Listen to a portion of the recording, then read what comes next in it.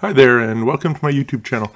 Today I'm going to show you several different techniques we can use to kill a process, kill an exe that's running, kill an application that's running. Why do we need this? This is something we shouldn't need typically, okay? This is not the approach to be used normally. This is something you're using when the normal approaches don't work, when programs don't shut down as they should. In the past, there were some issues with access where you'd close access, and yet the msaccess.exe would continue to appear in your task manager. And sometimes figuring out why that was happening. Is it a bug? Is it your code that's at fault? Anyway, it became necessary to find a technique to simply kill it. Kill it outright from the task manager, make it shut down. And we've seen a little bit of a resurgence of that recently. I posted regarding a bug with the web browser control, the modern web browser control in Access once again. And I've noticed that it seems to create instances in the task manager of the web view 2, and even after I'd close access, some of these instances would remain. The msaccess.exe wouldn't necessarily always shut down properly, and I was left with hanging msaccess.exe. I also saw this week a post on UA where someone else is having similar problem, and some of the other MVPs have even said that, you know, they've experienced it. It's not something that you're seeing everywhere, but it does happen, and it happens beyond Access. You know, I keep saying Access here, but this is a problem that can impact any program. Any program can remain hung in your task management and not actually close down properly. And then you get into problems where it's locking a file and you can't release it, you can't reload. You know, there's all sorts of headaches that come along with that. So it becomes necessary to find a way to kill it. Now, obviously, you can go into your task manager, find the process, right-click, end process, confirm, yeah. But what if we want to do this through automation? What if we want to ask whatever the program is to close nicely, you know, to quit, to close, and then we check, is it still running? And if it is, well, then we're going to take this approach to forcibly close it. So what I'm going to present to you today are 4 different approaches. And I have an article. Let me bring it into view here so you can see. I have an article here that illustrates the 4 techniques I'm going to now show you through my demo. So we're going to cover briefly how it can be done using shell, how it can be done doing WMI, how it can be done with an API, or should I say a set of APIs, and lastly, even how it can be done through PowerShell. And we've already covered the final word about using this. So let's just dive in. This is really simple, not complex at all. So how is it done? Let's start off with, first and foremost, the shell approach. So the beauty of shell is it's baked into VBA, and basically the way it works is we create a command and we use the shell to execute that command. It's very simple. Now here at the top and on the website as well, I give you 3 different tools you can use directly in DOS. So let me just demonstrate to you DOS. Let me bring up the command prompt window. Let me bring it into focus here so you can see it. But as you can see here, if we just want to view the list of existing tasks, instead of going through the task manager, you can use task list in the command prompt. And you'll get a listing here of all of the tasks. If you want to order it, you can do a pipe and then do sort, and then at least it gets ordered alphabetically. The next thing here, where I'm not going to use today, is you can use task kill to kill a specific process ID if you know the PID of the process. In our case, we're going to go a different route. We're going to kill it by process name. So in the case of Microsoft Access, it would be msaccess.exe. For Excel, it's excel.exe, explorer.exe, calculator.exe, calculator app.exe. You get the idea, okay? So it's very simple to use. And here below is the final version on the website.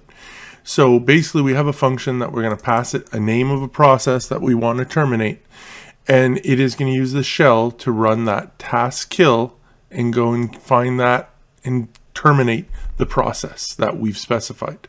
So as I show here, if we wanted to terminate Excel, well, then we'd simply do that shell kill process, and then in quotes we put excel.exe, and when you run it, it will automatically close it. And the thing to note here with any of these approaches, we're closing it by name, not by PID, not by instance specifically.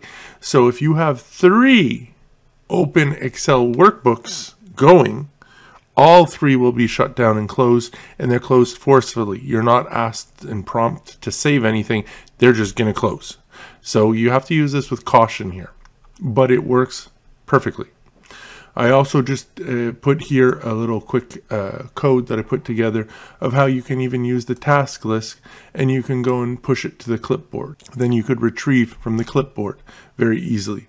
You can do it through VBA, or you can do it in any application, your text editor or whatever. It will be there. The information will be there for you to utilize. Going back to the shell kill process, down below I also have shown here 2 variations on the above sample. What's the variation? Well, it's just simply that I'm adding a timeout. So I'm adding a pause before it goes and kills the process. So if ever you wanted to permit certain actions to take place, you wanted to try and close things nicely first, whatever you're trying to achieve, well, this is how you can go about doing a timeout, and you use the /t with the amount of time in seconds you want the delay. So in both examples here, I'm doing a 5-second delay before moving on to doing the killing of the task itself. If you use the command /k, well, then you have to also include exit to close down that instance. If you use the command and you're using the /c, then you don't need the exit.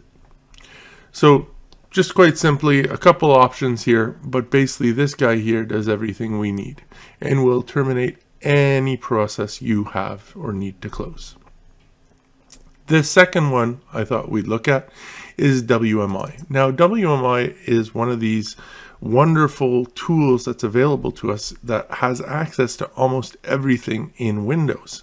So it makes it a very powerful tool. The downside to WMI is that although yes, it's powerful and yes, it's capable of doing pretty much anything to a computer, it's slower. We're going to be here, as you can see, using the get object, create object, things like that. We're now going and querying things to identify processes. So it's just a slower thing. It's a slower approach. It works equally well. There's no issue there, but it's going to be slower than, say, using the shell or using the API. But it's basically the same general idea. Going to go through it, going to find the process, find if it matches up, and then it's going to terminate that process. Obviously, if there's multiple instances of the process name that you ask for, excel.exe for instance, it will close all of those instances. So once again, it's indiscriminate and just will terminate every single instance that is running without asking you to save anything once again. So effective, yes. A little slower, yes. But it works beautifully. Moving on to the third approach. This was one I came across a long time ago on Utter Access from Brett Spalding. And it uses a series of APIs, as you can see here. And the code it's intense, not something you're just going to come up with. But luckily for us, he came up with it or came across it himself and was kind enough to share. This approach works beautifully as well and works in the same manner. You're going to use kill process, and then you do the excel.exe or whatever the name. You just press enter and it will go and kill all the instances of that process name. So it works, and it works quick, just like shell. It's a quick approach. And when I say WMI is slow, we're not talking it takes, it's not going to take 5 seconds to act, or what. It's still lickety split. But if you were to measure the performance, let's say milliseconds or something, there still is a noticeable difference between API shell and WMI and PowerShell. I'm not a huge proponent of APIs. Having all of these to declare and then you get into bitness considerations and things like that. I much prefer to stick with something that's universal, such as shell, such as WMI, such as PowerShell, which is our next subject. PowerShell is the replacement for VB script, pretty much. Whether we like it or not, this is where Microsoft wants everyone to be going. So it obviously makes sense that it would offer the capability to terminate and get information and whatnot about processes. So yes, we can use it to terminate processes through VBA as well. Now, for this to work, you're going to need my ps_execute function from my website. Just copy paste it, and now you're able to run any PowerShell command you want through VBA. So this guy here has what is required to be able to create a shell and push out the command that we're going to give it. So this is just a wrapper that does all the heavy lifting, and we can actually run PowerShell commands. So we don't need to worry and do this every single time. We're just going to call it. So this now becomes very similar to the shell approach, where we're going to have a function that we simply push a command to. And this is the command we're going to be pushing right here. Now above it, once again, I'm giving you a couple examples, and it's the same general idea as this shell approach.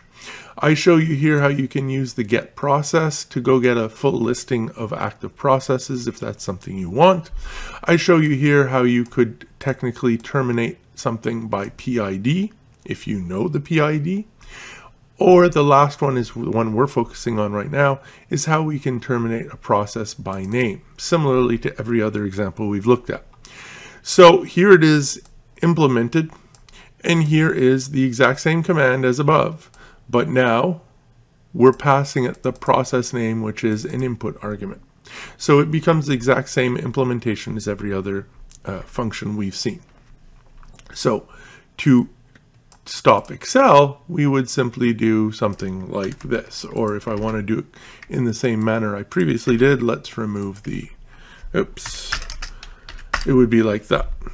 And you press enter and it would terminate Excel. Now, has anyone caught a difference here? There is one big difference in PowerShell. I don't get why Microsoft did this. Considering DOS and command prompt and the way it's ingrained and people were familiar with it. But for whatever reason, Microsoft in their finite wisdom has made it that when you're specifying the name of the process through PowerShell, you do not include the .exe. So don't get caught on that one if you decide to use PowerShell, which is fine. But know that it's now you're just saying kill process Excel. Kill process access, kill process, whatever it is you want. It's very simple. I will just quickly open up the PowerShell ISE and just demonstrate one or two elements of this. Most importantly is looking at how did I know that? How did I discover this? Well, if we use the ISE and we'll just run the command itself. So I'm going to use the get process. So that's just going to get me a full listing of all the processes. I'm formatting it as a table, blah, blah, blah. So we're just going to run it, and it's going to go through here and pull out a listing of all the processes. I'm going to let that run for 2 seconds. While it is, you're going to look at the next command here, which is the one we use to terminate a process. We're using the -name and then supplying it the name. So if we come back here, and it's still running. So as you can see, PowerShell is not as fast as DOS. But the name is this column here. It's the first column. And if you look at them, none of them have the .exe. So I just learned that if I want to close something, I have to use the name that is specified in this column, and therefore I exclude the .exe. And it is like that for absolutely everything. So for whatever reason, Microsoft in PowerShell chose not to include it when they identify processes. So therefore, when we're using it in any capacity, we also have to omit it. So it's that simple.